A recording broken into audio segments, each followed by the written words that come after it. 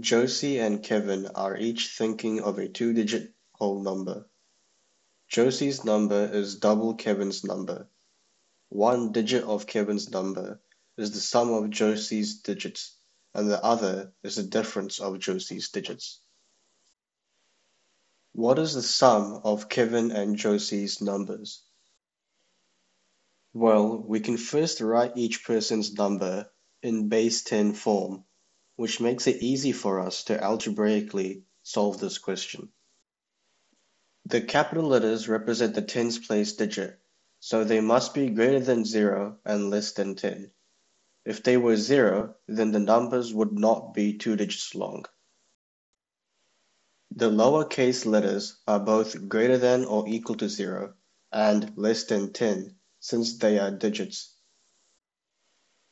Using the first statement, we get 10j plus small j equals 2 times 10k plus small k, which is 20k plus 2 times small k. Since Josie's number is double Kevin's, big K can't be the sum of both digits, as big J will always be greater than big K. Therefore, big K is the difference and small k is the sum.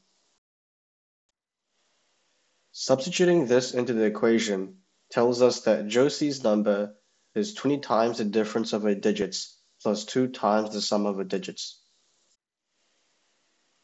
If we assume big J to be greater than small j, then the equation becomes 19 times small j equals 12 times big J. This is impossible because big J is non-zero and a digit. All positive multiples of 19 are greater than 9.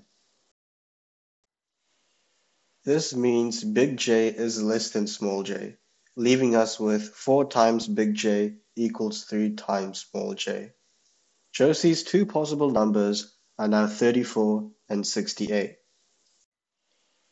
However, we can rule out 68 because 6 plus 8 can't be a single digit.